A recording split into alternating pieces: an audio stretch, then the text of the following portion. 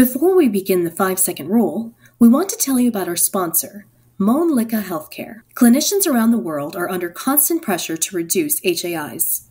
In large peer-reviewed studies, daily bathing with CHG shows significant reductions in infection rates. HiPiCleanse provides the benefits of an antiseptic and a skin cleanser all in one. The 4% CHG formulation rapidly kills clinical relevant pathogens and provides persistent protection. Proven to be gentle enough for daily use, HiPiCleanse encourages patients' compliance by washing clean without leaving a sticky residue. Don't just cleanse, HiPiCleanse. You are listening to the 5-Second Rule podcast presented by APIC, the Association for Professionals in Infection Control and Epidemiology. This podcast is produced by the APIC Communications Committee and is intended to be a conversation between our hosts and professionals practicing in the infection prevention and control industry. You will learn and be entertained, but most of all, we hope you will be inspired by our community and the work of our peers. And now, on to the show. Hello, and welcome back to the show. This is APIC's 5-Second Rule podcast, and we are your co-hosts. I'm Kelly Holmes, and I use she, her pronouns. And I'm Lerenza Howard, and my preferred pronouns are she, her. Hi, Lerenza. How are you? I am doing great. How about you? Good. It's good to hear your voice, and I'm super excited about our guest speaker and topic. Today we have with us Rebecca Battjes, and she recently got lots of love on IP Talk for creating a YouTube video walking through the risk assessment and IP program plan. So really, really important documents that are kind of the guidepost for our year ahead in infection prevention. So a little bit about Rebecca. She's an infection prevention senior clinical advisor for Diversey and one of APIC's 2023 strategic partners. Before being an IP clinical advisor, Rebecca was the infection prevention and control program manager for an acute care hospital and short-stay skilled nursing facility. Then from 2013 to 2021, she was an infection preventionist at a large academic medical and level 1 trauma center in the heart of Detroit, Michigan. So welcome, Rebecca. Thank you so much. I'm so honored to be chatting with you guys today. What inspired you to upload this video and share it across platforms? So interestingly, part of my new role is to check into IP Talk, which is our APIC online chat board. And I continuously see posts asking for annual plans, risk assessments, but we don't have a lot of instruction on how to do it. So a newer infection preventionist was looking for more in-depth help, and we scheduled a webinar, but we failed to actually check with each other what time zone we're in. So the IP unfortunately got busy, missed the call. And so I decided not to waste the hour. And I've always wanted to do some short videos, instructional videos, and this was my opportunity. So I didn't want to waste the hour. I had everything prepared. And I just set up a Zoom for myself and clicked record and posted it to YouTube. And I'm really surprised that so many people found it as beneficial as they have, because it's choppy and I'm recovering from laryngitis in the video. So it's been really interesting to see so many people get value out of the video. I love the video because it's choppy, because it's off the cuff. I think that it's very relatable, and I think it does speak volumes to the fact that people want to know how to do this and how to do it correctly. So, the volume of downloads that I saw from IP Talk, it really goes to show that this is an important topic that people want to know more about. One of the points you made in your video was how it needs to be a living, breathing document. I really loved your emphasis on that. So tell us a little bit about that. So when we say the document is living and breathing, it means that it has to be looked at and evaluated and evolve over time. We all know that in a year, so much happens in our infection prevention programs, and we want to be sure that we capture that, because the risk assessment and plan and evaluation is not just what went wrong, it's what went really well. I look at it as a way to celebrate those victories. So a good example might be if you're in an area that didn't experience flooding ever before, and due to climate change and all of the environmental challenges that we're facing, you might not have ever had to deal with a flood before. You want to capture that in your risk assessment for the prior year so that you can help prepare your facility for those type of specific challenges. Again, we've had regions that have never dealt with a flood. And so moving forward, you want to build that into your plan so that everybody knows what to do next time. Rebecca, absolutely. And building upon situations whereas in facilities may have never dealt with a flood.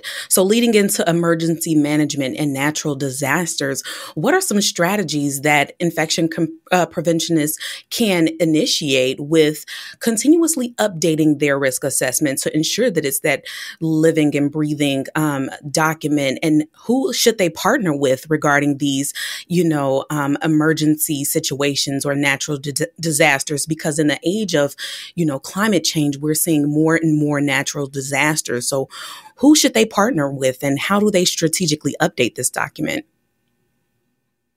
So in my experience, it's been really important to get all of those key stakeholders together that would be involved in that type of situation. So if we stick with the flooding example, facilities, environmental services, risk management, quality, your nursing, and even our medical staff need to know how to respond to these types of situations.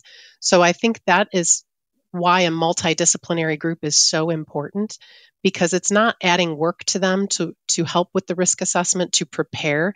It gives everybody a sense of, we know what we're going to do in the instance of this emergency. And I personally found it really helpful to have checklist. That's what at my last facility, they had said, we never had a flood before, Rebecca. And I'm thinking, in Michigan, I feel like you might have had some water before. We get a lot of rain and we are the Great Lakes state. So sure enough, as I advanced in my tenure there, I saw evidence of water intrusion, right? We see the peeled paint, et cetera. And so I had a checklist ready to go. Anytime a water intrusion happened, we could categorize. And I found this online, quite frankly. Google is our best friend as IP, as is the IP Talk platform.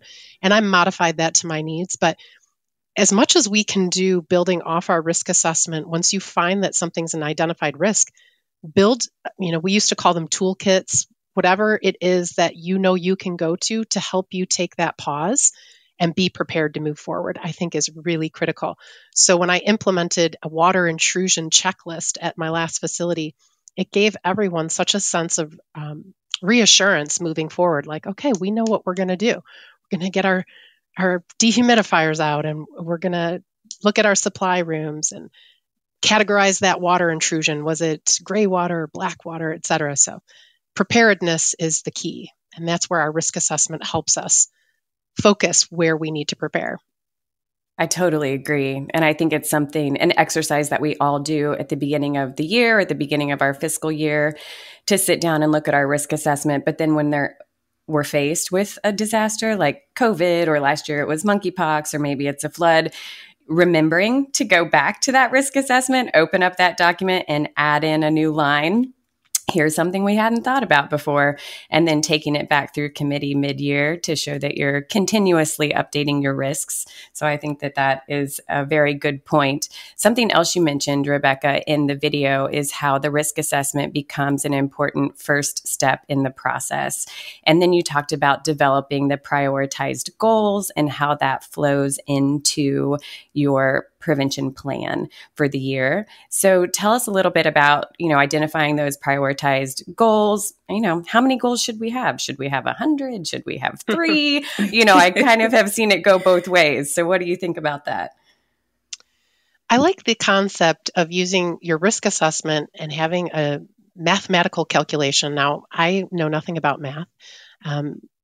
So math always, intimidates me, but that's why we have templates. You don't have to be a mathematics superstar. So using that template, you get scoring. The one I show, and most risk assessments will do similar, whether it's a percentage or a whole number, there's something calculating based on different categories that says, these are your highest risks. What I like to do is define a goal, a SMART goal, something that we can measure that's time related, it's achievable, based on those highest priority items. I think a lot of infection preventionists think they have to do everything all of the time.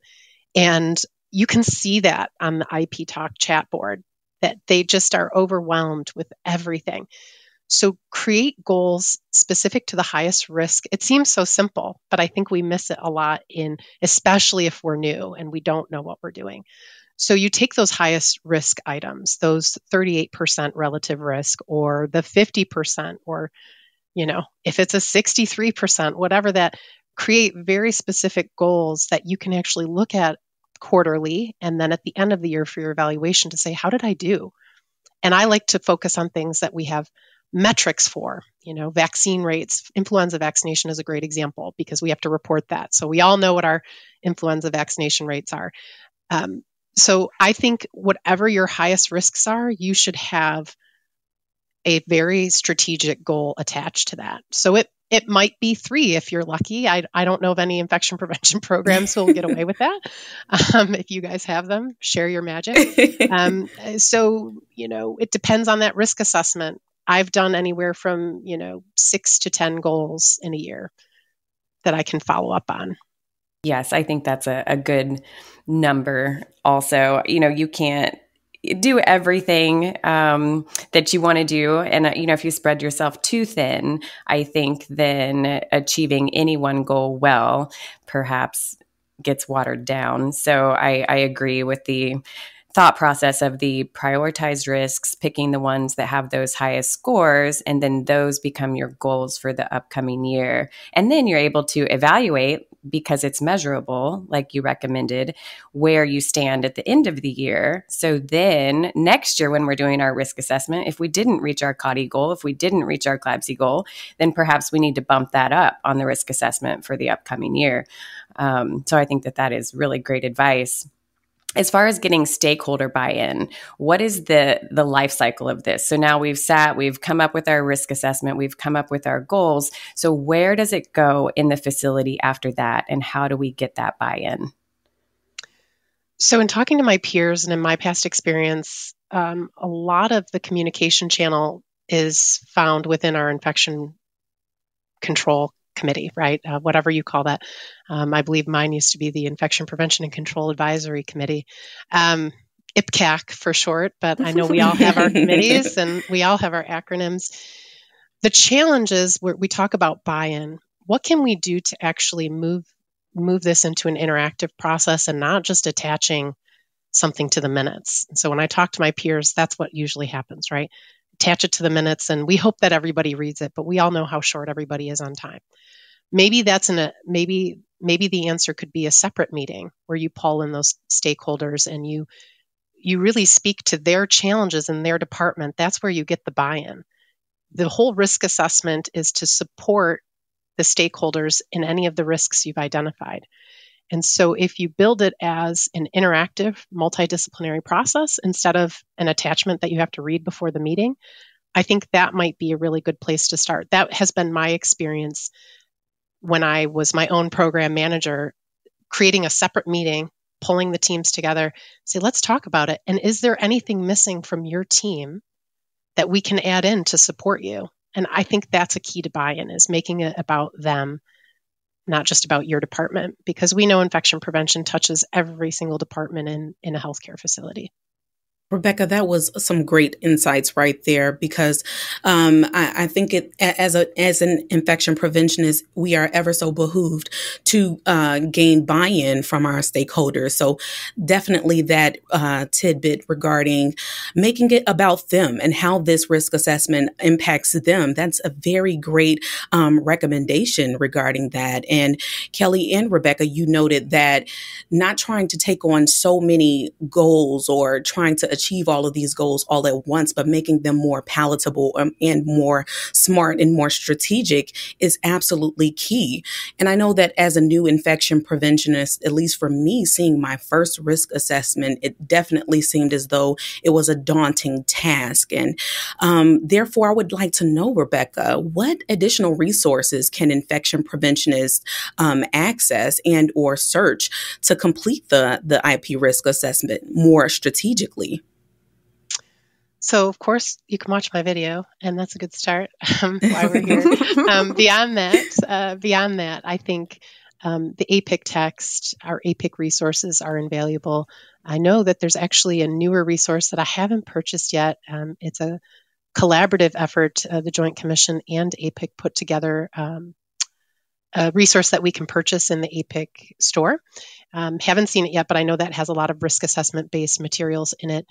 I think IP Talk is an excellent avenue where you can search for what you're looking for. So simply search risk assessment or simply search annual plan in the upper right hand of the IP Talk platform. And you can see a multitude of examples that other folks have started and completed with some contextual information as well. I also think, again, I've found great resources just by reaching out to my peers. And that's where the importance, especially if you're alone. Being a solo infection preventionist is so challenging. And if it's yourself and somebody else who's new, also challenging. So really connecting with your chapters and finding a partner, I think, is also important. But the IP Talk format is also very helpful to find examples of things just to get you started, to get your brain moving. I agree with that. Absolutely. And kind of jumping off of Lerenza's point there as a new IP, I remember coming into a facility, I think it was in December, and my lead at the time was like, okay, Kelly, you're going to do the annual evaluation for the program this year. And I was like, I can't. I've only been here for, 3 weeks. I don't know what happened this year. And so she, sent me over to the med staff office, and I had to pull out all the binders that had all the minutes. They were still very, very non-digital at that time. I guess I'm aging myself, but maybe I'm in denial. So what tips do you have for the listeners if they do come in mid-year and they're supposed to build this picture and get a firm understanding of kind of where they are and where they need to go? So you bring up a really interesting point. Even in today's digital age, when I started one of my prior positions, I couldn't access any of the prior infection preventionist electronic files. So I was really lost. So this is a great example of why we can't wholly rely on technology, because if somebody puts everything on their own drive, the next person might not have any access. So this is a great question, and I hope very helpful for folks that are starting out just like you were and just like I did. I think one of the best places to go, even though it is a time commitment, is the Infection Prevention and Control Committee meeting minutes. These minutes, if they are written in the way that they are intended to be written, should really tell the story of what has been happening month to month or quarter to quarter, whatever schedule you've determined in your facility bylaws. You should see in your meeting minutes exactly what has been going on within your infection prevention and control program. And that's really what our accreditation partners and state surveyors do. They start digging right into those meeting minutes, and they're looking for the story. They're looking for the latest and greatest of what's been happening in your program. And the other thing I found really helpful as I started off new without resources, and this is also a time commitment, so you have to carve the time out, is reading your policies and procedures for infection prevention and control. This is a daunting task, but looking them over to see maybe what's missing and how the facility has defined its policies and procedures might be helpful as well. If you truly have no one to lean on and no source to turn to, I would say go to those meeting minutes and look at your policy and procedures. Very good advice. And then with the meeting minutes, I've kind of seen people do it both ways, but you make a very, very good point about going through them with a fine-tooth comb. So whether you're taking your own minutes in a smaller facility, really making sure that you're telling the story that a surveyor would read so that you can see the inception of a problem, the discussion of the problem, and then the resolution of the problem. Or if somebody else is taking your meeting minutes, don't just say, yeah, I reviewed them, it looks good. Like, make sure that it really has those components in it that you need to tell the story. So that is very good advice. Absolutely. And minute taking is an art form, right? It's a way of, whether we like to write or not, it's challenging. So again, go to Google and get some tips on how to take good meeting minute notes. And I found that really helpful. Yeah. Great tip. I never thought of searching the Google. At least based on my experience, I think that is definitely a more strategic approach.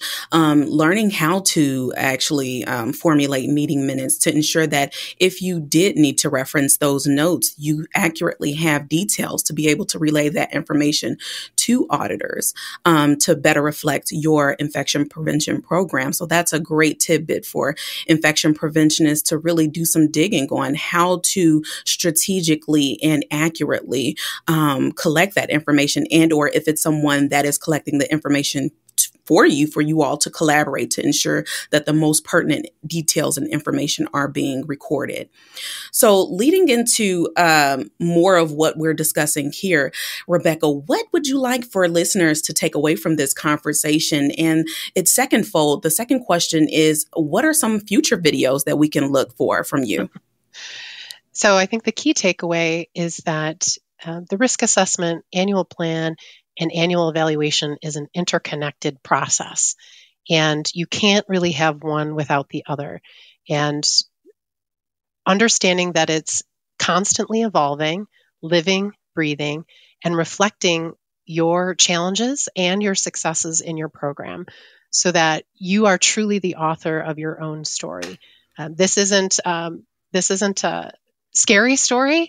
It should be a celebratory story that really looks at all of the work that you're doing and reflects not just you, but all of your departments that are working with you and supporting you. So I think that's really important takeaways. Again, you can't have one without the other.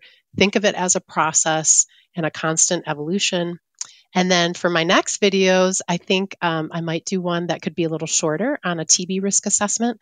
There's a lot of confusion about I still see infection preventionists thinking that they might have to do skin testing every year. So it might be an opportunity to bring in those CDC 2019 changes. And I think maybe a water intrusion checklist running through that. And if you guys have any ideas, I've been asking everybody who reaches out, give me more information about what I can deliver to you to make this meaningful for you. Absolutely. I would recommend possibly doing a poll.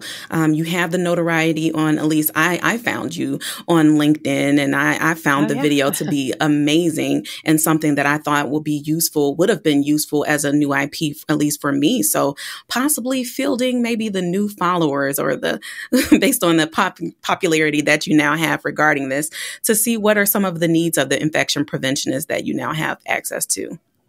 I totally agree. Wonderful idea. Yeah, great idea. Yeah. And then did I see a teaser on LinkedIn, Rebecca? IP, are there apps for that? You have totally piqued my interest, so I will definitely tune in for that one. But the TB risk assessment, huge. I think that is another great exercise for IPs to learn how to do a functioning risk assessment. And then, yes, I agree. Those 2019 updates are really important to get that message out. Love it. Well, I know what I have to do now. You're going to be a busy lady. That's right. Job security. Yes, I love it. I think we all have it. I'm pretty sure infection preventionists have it in the bag with job security. So, Rebecca, we ask all of our guests 2 questions at the end of our episode. So the first question we have for you is, what have you learned about yourself over the last 3 years? In keeping with the theme of prioritizing, I've learned that it's very important for me to keep very specific, categorized task lists. So again, tying into that, apps for that, I use whether it's Google Task List or Microsoft Task List. All of these systems have some sort of task app. And beyond making a to-do list, which can be challenging and overwhelming, I've learned to actually put my tasks into 3 buckets: low, medium, and high. So my high would be things that must be done within a week that are maybe impact patient safety or employee safety. Then I have my medium category that'd be nice, but I don't have to do it before the high priority items. And then my low priority might be something like, there's 3 articles that I really want to read and I need to carve out time for that. So I think it's not just creating a to-do list. I've learned that I need to be very specific about my own priorities, my own risk assessment, and categorize them in a very similar way. So I hope you see the theme coming through here. I love that. Personal risk assessment. I'm going to write that down. That's Absolutely. right. That's an amazing tip. And with keeping with creating those buckets, I think that is a very valuable tip, especially for some IPs that may be experiencing burnout, especially with this, time in which we are in as infection preventionists.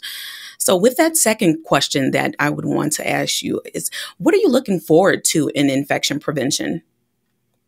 Growth. I want to see growth. Mm-hmm. And if we're not getting growth, and when I say growth, I know that infection preventionists are constantly growing. I would like to see infection prevention teams growing. And part of my role whenever I can get in front of a group of people is to emphasize how important infection prevention resources are. And I hope that we're going to be seeing teams grow over time. If what I don't want to see is positions cut and teams continue to be stretched with the additional workload that the pandemic put on all of us. We had to continue doing all of our regular work, all of the surveillance on top of all of the pandemic management. So I hope that in time we learn that there's true, wonderful patient safety benefits and employee safety benefits in growing our infection prevention teams. And that means FTEs. So I really hope to see growth in our field. I want to see tons of positions posting on LinkedIn, and I want them to be diverse positions where we're not just looking maybe for registered nurses or one type of background or another. I would love to see growth, and I want to support that in any way that I can. Ooh, that is really, really good. I think that infection control is a lot of times seen as a cost center for the hospitals. So, we're not huge moneymakers, but a way that we can show our value. APIC has a great cost savings calculator tool on their website. And so, back to the program evaluation and your risk assessment, you can plug in, expected number of infections versus observed number of infections. How many did you save this year? And kind of give your stakeholders a value of, we prevented 3 CLABSIs this year. That translates into $60,000. So that's a really good point, Rebecca. Growth and then showing value for the program. Absolutely. I completely agree. Cost calculator is a great tool to bring to people, and they've made it very easy where it's a plug and play. Right? I know. We don't do math. Yes. Yeah, we don't. Just give me the answer. We're not all math people. Right. Thank you, Rebecca, so much for joining us. And I hope that our listeners will go to the website and check out the resources that are available with this podcast, which include a link to your awesome YouTube video.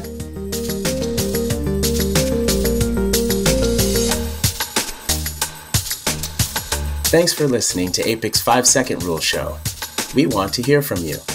Visit us at www.5secondruleshow.org. That's with the number 5, where you can contribute to the conversation. Make sure you subscribe and rate us wherever you listen to your podcasts.